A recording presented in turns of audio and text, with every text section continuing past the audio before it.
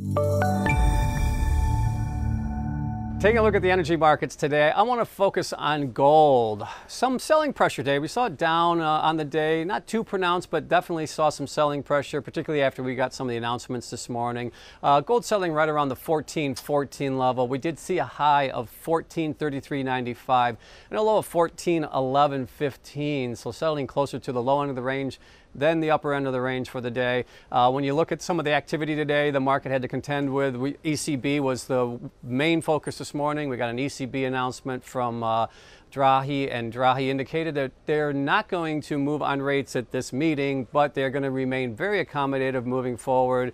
So the market didn't quite get the message that I think it was hoping for. They thought maybe he was going to be a little bit more dovish in that tone, and therefore we saw some repricing of the dollar, certainly, and I think that's another reason why we saw some of the downward pressure in the gold markets today. Now, some of the other data that we did get, we got stronger than expected durable goods, so that I think also helped the economic structure here in the U.S. and put some selling pressure, potential selling pressure on the gold market. And tomorrow, GDP, a big announcement tomorrow on the first read on the second quarter GDP, and expectations are for about 1.9% on that number. That's been ratcheted down here the last month. So again, that number, if it comes outside of those expectations, I certainly would expect to see a reaction in the gold market.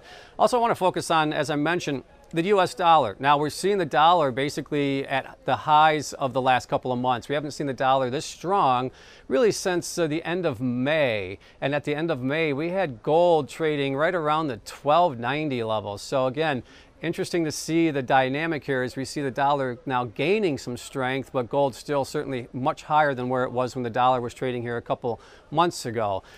When you look at the short-term trend, though, in gold, we are seeing a little bit of a downtrend develop here the last 4 or 5 trading days. So again, 1400 I think is a key level here from a psychological standpoint, but also when you look at the short-term trends in place, you got to kind of compare, I think the U.S. dollar to the gold market. I think that's where you'll look for that negative correlation to continue to persist.